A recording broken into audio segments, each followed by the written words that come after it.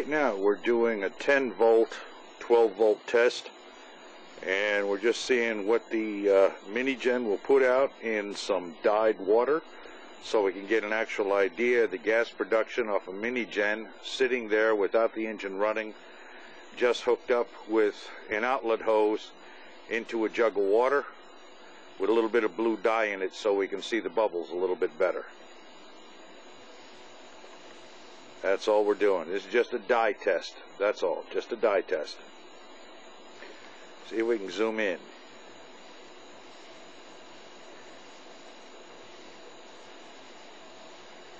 Seems to be putting out pretty good. Well, at least now we know it works, doesn't it? No engine running, just electricity going to it, DC, about 10, 12 volts, going to it into the mini-gen, which is right there, which is kind of hard to see right now, but there it is. That red wire, that's the automatic float level sensor switch. We'll walk over in the dark and you'll be able to see that. That tells me that it's working, and it's filled right now with electrolyte.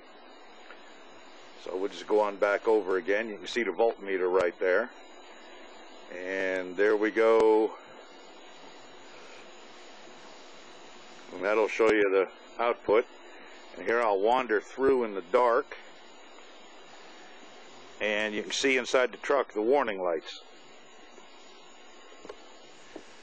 There we go. Let's see if we can see anything here.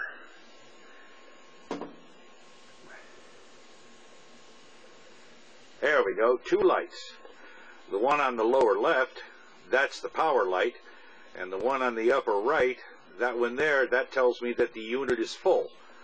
When that light in the upper right goes off, that'll tell me that the unit is low on water, and I have to push the button and have the water tank fill it up, and we'll go around there right now.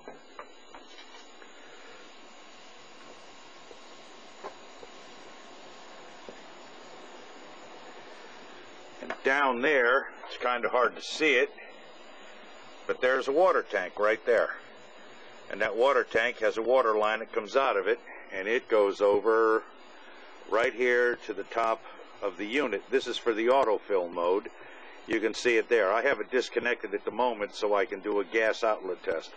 But that'll show you where the water goes in. So when the light goes out, I push the button, it pumps water, and it fills it back up again. So you don't have to take out the fill and view plug and fill it up and then put it back in again. So with that little tank that's sitting back there, let's see if we can get over to it. There it is. All right, that's roughly 1.5 quarts of fluid, so I can go 1,000 miles between what's in the mini-gen and what's in that tank for refill. I can go close to 1,000 miles and not have to worry about anything. Anyway, that's it. That's what it looks like when it's on. And there's a dye test in water, so you can see how much the mini-gen's putting out. Without the engine running, without the assistance of an alternator or anything like that, you can see exactly what it's putting out. I hope this was helpful and you learned a little bit from it.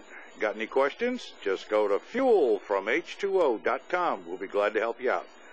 Thank you, and have yourself a good day. Good night.